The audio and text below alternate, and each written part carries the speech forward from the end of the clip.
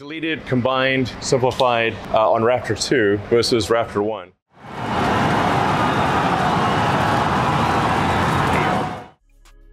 SpaceX's Starship program has captured the imagination of space enthusiasts worldwide. With its ambitious goals of interplanetary travel and massive payload capacity, Starship promises to revolutionize space exploration. Currently, Starship V2 is undergoing testing, with its first orbital flight anticipated soon. But what lies beyond V2? This video reveals the potential future of Starship with V3 and its powerful Raptor engine counterpart V3.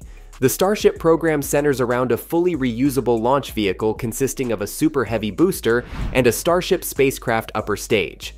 SpaceX's Starship program has captivated the world with its audacious goal of interplanetary travel.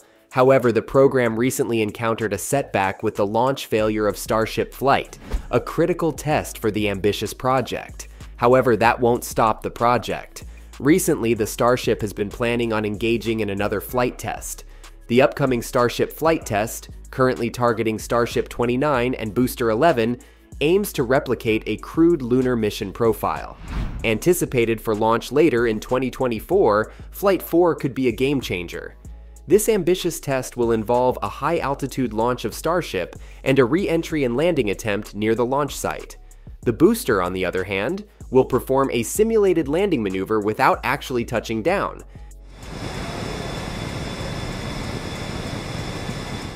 This mission might attempt the program's first-ever booster catch attempt. The test holds immense significance for the future of Starship. A successful landing of the Starship will demonstrate the vehicle's capability to return astronauts or cargo from space safely. The simulated booster landing, meanwhile, will provide valuable data for perfecting the intricate high-thrust landing maneuver required for reusability. SpaceX is ramping up production to meet its ambitious goals. A recent informational video revealed plans to build 6 additional Superheavy boosters and Starships in 2024 alone. While Starship 29 takes center stage for the flight test, Starship 30 is quietly undergoing preparations for a crucial static fire test. This test involves igniting a subset of Starship's Raptor engines while the vehicle remains grounded, allowing engineers to assess engine functionality and overall system performance. Starship 30, however, represents more than just another test vehicle. It serves as a stepping stone toward the next generation of Starships. The first in line is the Starship V2. Here is where things start to get interesting. These future versions will have several exciting design changes to enhance performance and carrying capacity. What is Starship V2 all about, and how will the changes made in this version help bring the Starship program closer to achieving its ultimate goal, Starship's V2? While focusing often on achieving the first orbital flight, Elon Musk recently unveiled plans for Starship version 2 during a company address. Starship V2, the proposed upgrade for the current version of the Starship, is full of many surprises. SpaceX went out on this one as the V2 boasts impressive capabilities. Starship V2 is the current version of SpaceX's ambitious, fully reusable launch vehicle system, rapidly approaching its first orbital flight. These are all Raptor 2s? Yeah. V2 boasts a slightly increased height compared to current prototypes. An extra meter on the booster and 2 additional meters on the upper stage contribute to a larger propellant tank, which directly boosts thrust. Current prototypes generate a respectable 1,250 tons of thrust, but V2 pushes that number to a hefty 1,600 tons. V2 is designed to lift over 100 tons of cargo to low Earth orbit, surpassing its predecessor's capabilities by a substantial margin. This opens doors for heavier and more complex payloads, including large satellites, research modules, and even crewed missions to the moon. Beyond the raw numbers, V2 incorporates several design changes to improve overall performance. The nose cone takes on a more pointed shape, potentially offering aerodynamic advantages. The wing flaps are redesigned to be longer and narrower, suggesting further improvements in aerodynamic efficiency during atmospheric re-entry. A critical area of improvement lies in the interstage, the crucial connection point between the booster and the upper stage. V2 features a redesigned interstage that prioritizes increased venting during hot stage separation. This maneuver generates extreme heat, and improved venting helps mitigate potential damage. Another critical modification involves the grid fins maneuvering the Starship during atmospheric re-entry. In V2, these fins are strategically moved downwards and away from the interstage. This alteration aims to minimize damage to the interstage during stage separation, ensuring a smoother transition back to Earth. Also, the outer shield surrounding the Raptor engines has been removed, suggesting increased confidence in the engine's thermal resilience. One of the most striking changes in Starship V2 will be its increased height. This additional stature translates to more internal volume, allowing for a significant increase in propellant capacity. More propellant translates to greater thrust and the ability to carry heavier payloads to orbit. The enhanced carrying capacity is crucial for deep space missions, including those envisioned for Mars colonization. Starship V2's 100-ton payload capacity is a game changer, but V3 throws a mind-boggling number into the mix: 2,200 metric tons. This near-exponential leap raises the question, what kind of missions will this version unlock? Will V3 lead us closer to Elon's dream of an era of mega-satellites and colossal space stations? Or perhaps, more realistically, will it break the barriers that have held us back from moving into the next step of space exploration? Beyond V2, if version 2 represents a refined version of Starship 1, then version 3 embodies a paradigm shift. This monster of a ship dwarfs its predecessors in sheer size. Towering over the current launch tower at Starbase, which stands at 150 meters, version 3 stretches nearly 20 meters taller than the current prototypes. This immense increase in size translates to an almost comical appearance compared to earlier iterations. The colossal size isn't purely for display. Version 3 boasts nearly double the propellant capacity of current prototypes. This increase in fuel translates directly into power. The number of vacuum engines responsible for propelling the Starship in the vacuum of space jumps from 3 to 6 in version 3. This translates to an incredible 2,700 tons of thrust, a significant leap even from the enhanced version 2.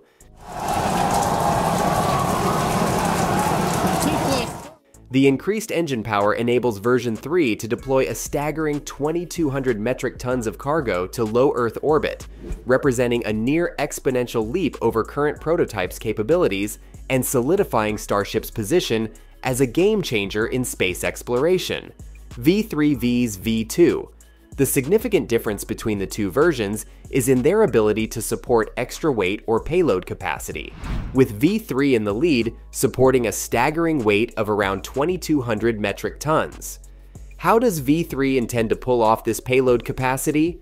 As we said earlier, Starship V2 boasts an impressive payload capacity, estimated to reach around 100 tons to low Earth orbit, LEO.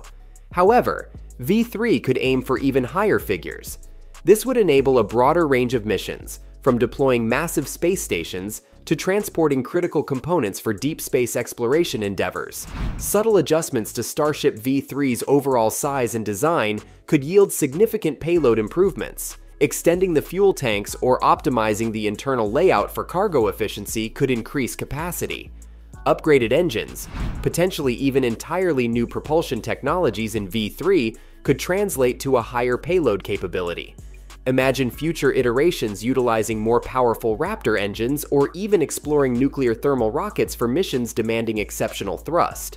Starship's reusability opens doors for innovative launch strategies. Multiple Starship launches could deliver various components to orbit, which could then be assembled in space to create a larger operational structure, effectively surpassing the payload limit of a single launch.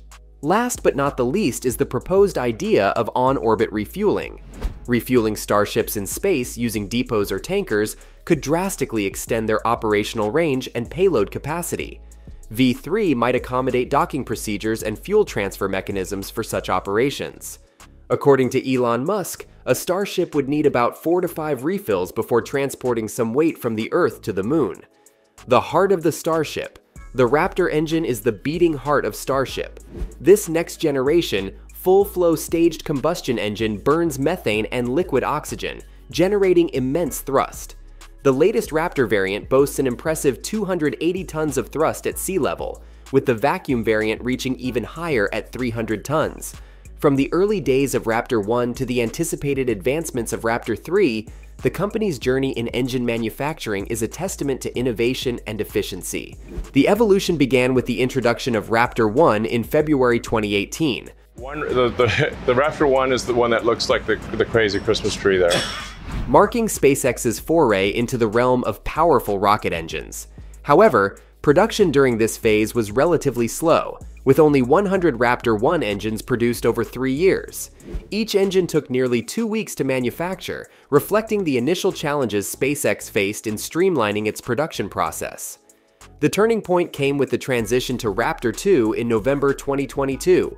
Armed with a redesigned and simplified architecture, Raptor 2 represented a significant leap forward in efficiency and performance.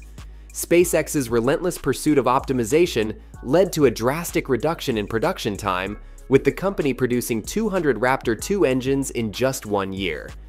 Elon Musk confirmed this achievement in a tweet, highlighting a production time of only 24 hours per engine by the end of 2021. SpaceX's simplification strategy was critical to this success, encapsulated in Musk's mantra, "The best part is no part, the best process is no process." By eliminating unnecessary components and refining the design, SpaceX achieved a 25% increase in power while reducing the mass of Raptor 2 by 1,600 kilograms compared to its predecessor. This not only enhanced performance but also contributed to a significant reduction in production costs, with each Raptor 2 engine costing approximately $2 million. As SpaceX unveils the advancements of Raptor 2, whispers of an even more powerful engine, Raptor 3, begin to circulate. What secrets lie within this new version? And what groundbreaking innovations will this next-generation engine bring? The future with Raptor V3.